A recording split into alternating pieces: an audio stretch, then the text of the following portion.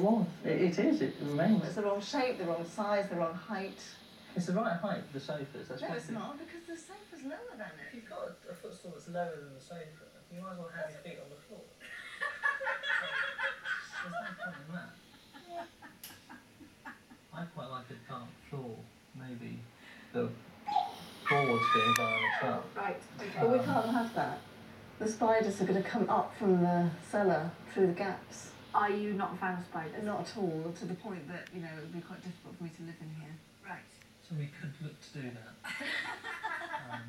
Actively look to do that. This is a lovely house going to waste, and that's a very bad thing indeed.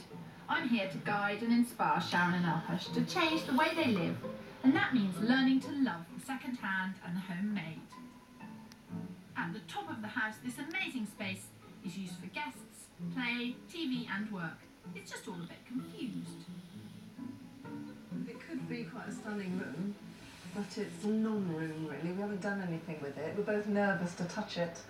What would be your top 3 things that you'd like to do by way of crafts or art projects to contribute to the house? I would like to do something with a big sort of wall hanging, probably something using textiles. Anything particular for the